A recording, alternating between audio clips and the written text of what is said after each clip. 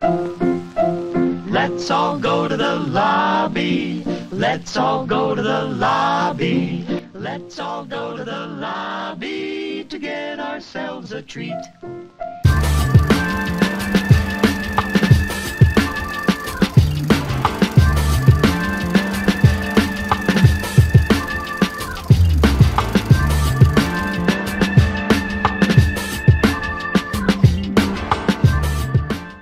How's it going, everybody? This is Big Mike, and welcome to Big Mike's Movie Reviews.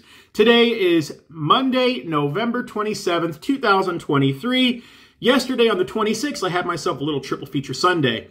I started off with the 3D animated third part of the Trolls films called Trolls Band Together. Then I saw the Disney 3D animated new film, Wish, the musical. And this third and final one was the historical war drama called Napoleon, obviously based off of Napoleon Bonaparte. This film was directed by the great Ridley Scott, who is continuing to make these kind of biopic slash war slash drama slash action films. And I gotta say right now, wow. Wow, wow, wow.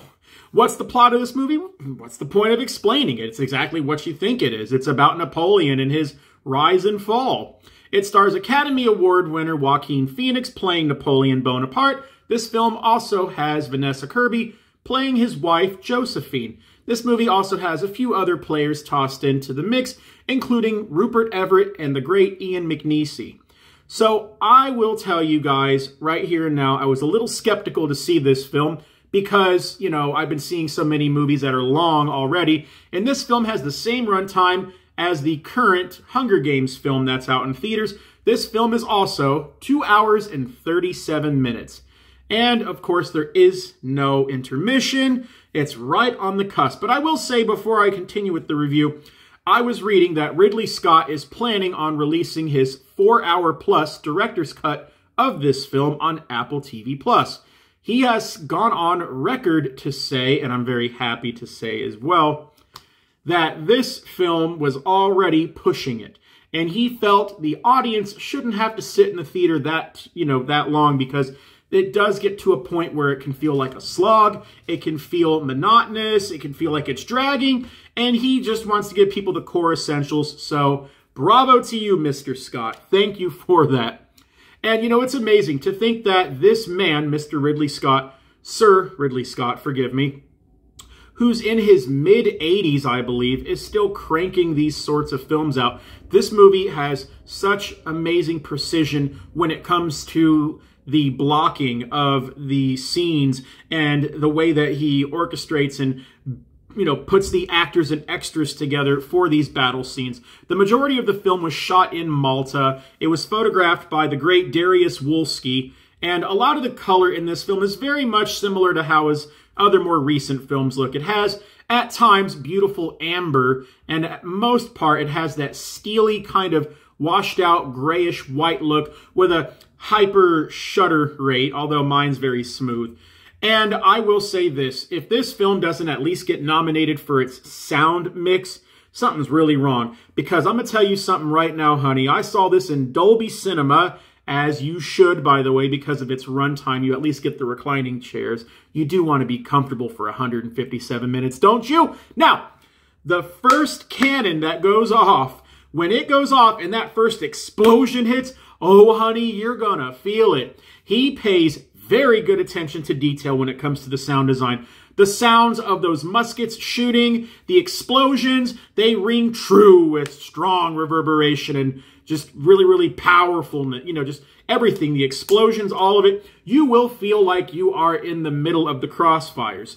Now, one final thing, speaking about crossfire, you will see, unfortunately, some horses get killed in the crossfire during some of the battles. So be mindful of that. And parents, don't bring your fucking kids to this movie, please. Because when I went to go see this last night, there was a little 6-year-old looking child, maybe even younger, who was running up and down the stairs, boom, boom, boom, boom, boom, and running across the front of the theater backwards and forwards and having his parents walk him in and out of the theater. So, you know, This is not the movie to take your kids to go see. I know we're living in a new time now where kids don't have bedtimes or they can do whatever the fuck they feel like.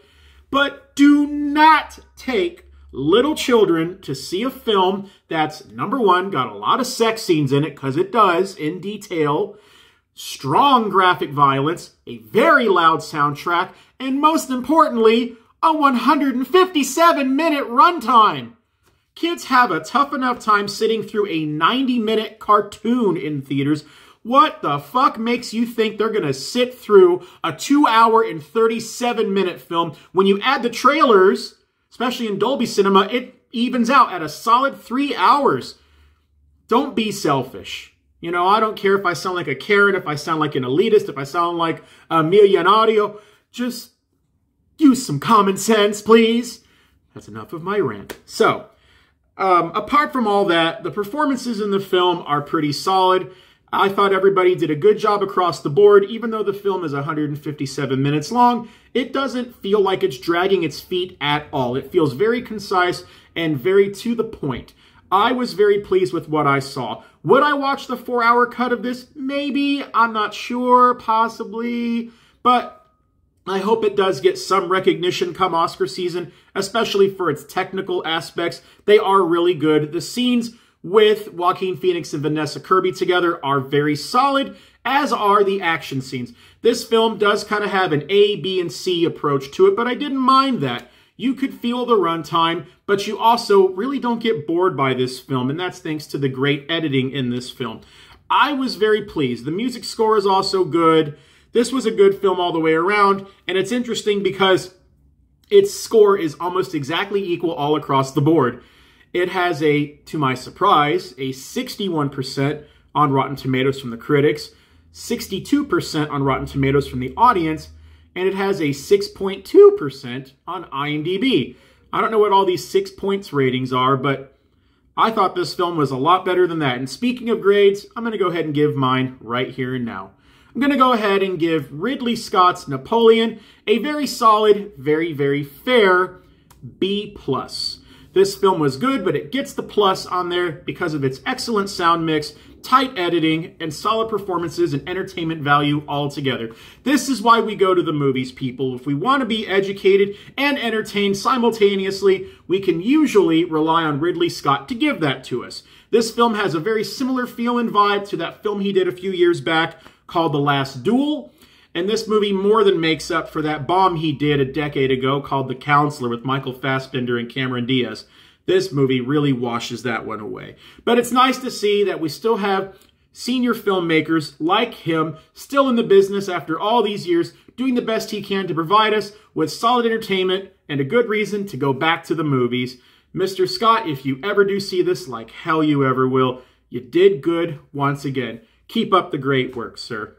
All right, you guys, that wraps up possibly all of my reviews for the month of November, year 2023. I may go later on this week. It's not confirmed, but I may go later this week to either see Saltburn or Dream Scenario. So look out for those. It's a possibility, but it's not a guarantee. I will try to see one of those two while I got the chance. You guys, take care. You be well. Show lots of love. Like, share, and subscribe to my channel for more reviews as always.